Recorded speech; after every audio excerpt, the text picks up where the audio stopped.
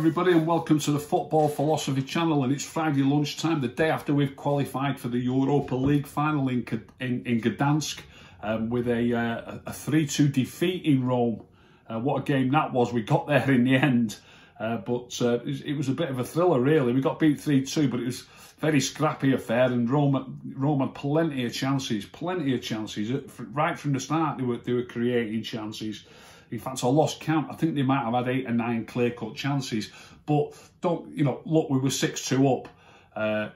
Even if you have 8 or 9 clear-cut chances, you don't often convert most of them. You might do well to convert half of them. They managed to convert 3. Obviously, we were always going to be a threat on the break. Edison Cavani got 2 cracking goals and could have had 1 or 2 more. So we did get there in the end. It was a little bit scary, just a little bit worrying with about 25-30 minutes to go.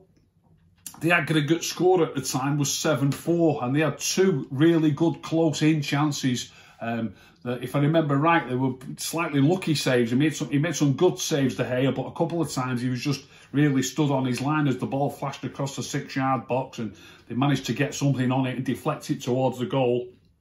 It just seemed to strike David De Gea. One occasion, it just struck him on the leg and bounced away. But had one of those 2 chances gone in, and it'd have been 7-5 with 20 or 7-5. You couldn't make it up. 7-5 it would have been on aggregate with 25 or 30 minutes to go, and it could have been a little bit nervy. Alas, it didn't go in, and before you knew it, Cavani banged one in at the other end, and it became 8-4, where it could have been 7-5 at one point. And the game was put to bed. At times, if I'm honest, United were a little bit of a shambles last night. I've got to be honest, but we've got there in the end. The final is in Gdańsk in Poland at the Lechia Stadium. I've had a look at at Gdańsk. I've also had a good look at the Villarreal team that beat Arsenal. Let's cover Gdańsk first. The stadium's got a capacity, it's the Energy Stadium in Gdańsk. It's got a capacity of 41,600, which isn't really relevant at the minute because of COVID. But it's got a record attendance, not for a football game, but the record attendance there is recorded as a Justin Timberlake concert of just under 41,000. But for this final, for COVID reasons, they reckon between 9,500 and 10, according to different reports, between 9,500 and 10,000 fans are going to be allowed in, with roughly 2,000 tickets going to each of the 2 competing clubs. It was a host city of the 2012 Euros that was jointly held in the Ukraine and Poland, and it hosted the Spain versus Republic of Ireland game, and it hosted Germany versus Greece in the quarter-final. The city itself, it's got a population of 500,000. It's on the Baltic coast. It's northern Poland, and the climate there in May is very, very similar to Manchester. So it's just a look at a draw. Anybody who's from the Manchester area, you know that in May, if we're lucky, we could get sunshine. But if we're not very lucky, it could be cold and it could be raining. So that remains to be seen. I'm hoping to go out there. Well, I am. I'm definitely planning to go out there myself. So I'm praying for a bit of good weather in late May in Gdańsk. As I say, it could easily be raining and cold though, just like it could be in Manchester at that time. The COVID rules in Poland at the moment are very similar to the UK. You need to wear a mask outdoors as well as indoors at the moment there, but that could change. Their traffic light out of COVID, a little bit similar to ours. Our next step is the 17th of May. Theirs is the 15th of May. So things could change there on the 15th of May. At the moment, food and drink can only be served to you outdoors, just like it can in the UK. Hopefully that changes on the 15th of May, because if the weather is a little bit inclement when we go out there, we'd like to be going indoors for food and drink, or perhaps we'd like to be going indoors. So let's see if that changes by then. Our opponents in the final, Villarreal, I was quite surprised that Arsenal didn't manage to beat them 1-0. That's all they needed to do last night, beat them 1-0 or 2-1 to take it to extra time. But they got a 0-0 draw, very well organised. Unai Emery is in charge. I'm sure Arsenal fans will be devastated that he's come back already and knocked them out of a European trophy. But you know, they must have been very well organised last night to get a 0-0 draw at the Emirates, and I'm sure that's what we can expect when we play them in the final. Villarreal will be the third Spanish outfit that we've played in this tournament. We've obviously already beaten. We've beaten Granada, who are 8th in La Liga. We've beaten Real Sociedad, who are 5th in La Liga. And Villarreal are 1 place and 1 point behind Granada at the moment. I wouldn't put too much emphasis on the fact that we beat Real Sociedad comfortably 4-0 in the first leg. We beat them 4-0 on aggregate. And Villarreal are 1 point behind Real Sociedad. They're in sixth place in the table at the moment. Look, they really came out at us, Real Sociedad. I think on another day, if they were a little bit more cagey about it and played a little bit more defensively, which I think Villarreal will do, I think Real Sociedad, I wouldn't put too much thought into the fact that we've beaten those easily. I really wouldn't. Villarreal will play it a little bit more cagily. I'm sure they will, more defensively. So I expect them to be more organised and not to come flying out of the traps at us as Real Sociedad did. And obviously it's a one-off game as well and not a two-legged game. I've had a look at the players that turned out for Villarreal against Arsenal. In goals, he had Geronimo Rulli. He's a 28-year-old Argentinian who's got 2 caps for Argentina. They do similar to us, Villarreal, where they do change the goalkeepers. The first choice keeper in the league is Sergio Asensio, who's played 33 league games and only 1 Europa League game this season, whereas Geronimo Rulli, who played both legs against Arsenal, has not played a single league game this season. So it'll be interesting to see. You would imagine that Rulli would keep his place. He's played all but one of the Europa League ties. Right back in the first leg, I've looked at the full lineup from the first leg and then the second leg. There was only 2 changes from the first leg to the second leg. Right back in the first leg, they had Juan Foyth, who's on loan from Spurs. Bit of a irony there in that he's on. Not only is he on loan from Spurs, and Spurs have got knocked out of a trophy that he's now reached the final of, but he's also helped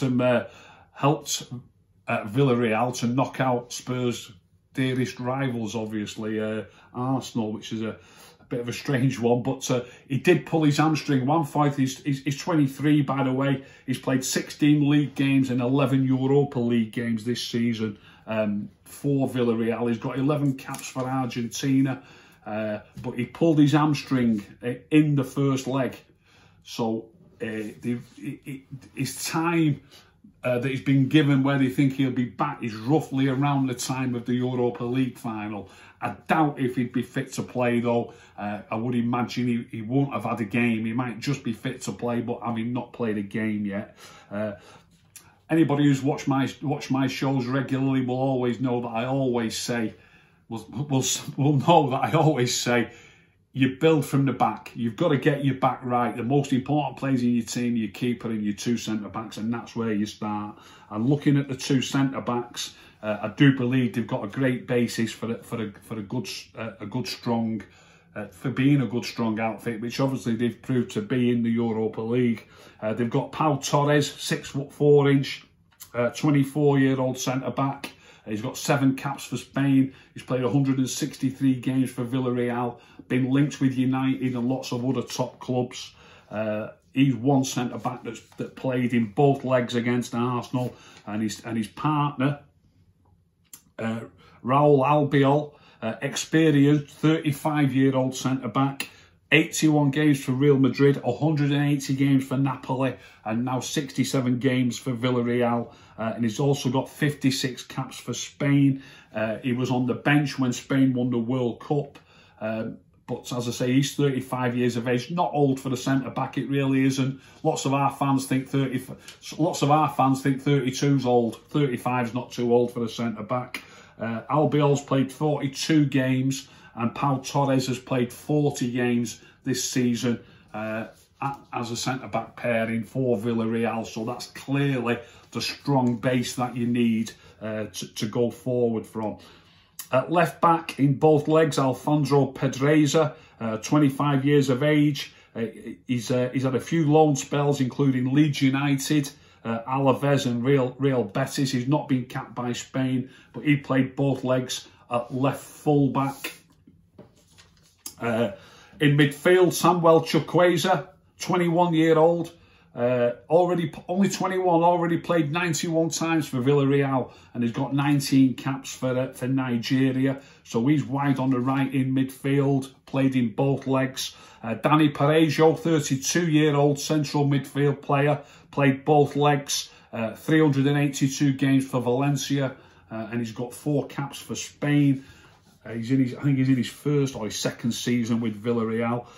Etienne Capoue started the first game in central midfield. You'll remember him from Watford. 167 times he played for Watford and played for Spurs before Watford. He's also got 7 caps for France. Capoue's 32 now. He got a red card in the first leg and missed the second leg. There was just 2 changes from the first leg to the second leg. Juan Foyth, the right back, pulled his hamstring in the first leg, and Etienne Capoue got a red card. So obviously he missed the second leg, but that obviously will be finished with now by the time the final comes around. So Capoue could play in the second leg. On the left wing, wide left in midfield, Miguel Trigueros, 373 games. He's 29 years old. He's played 373 games for Villarreal, so he's obviously a big favourite there. He's played 49 games this season for them. He has not been capped by Spain, but he's obviously a regular starter for Villarreal, wide on the left. Up front, they've got a pairing of Paco Alsaca, a 27-year-old who's played 37 games for Barcelona in his career and 23 times for Borussia Dortmund. He's played 37 games for Villarreal this season. He's also got 19 full caps for Spain. So that's a 27-year-old striker. And his partner, Gerard Moreno, has got 46 goals in 99 games for Villarreal. He's got 176 career goals. It's his second spell with Villarreal. He's also got 10 caps for Spain, and he's got 41 goals in 99 games in this spell with Villarreal.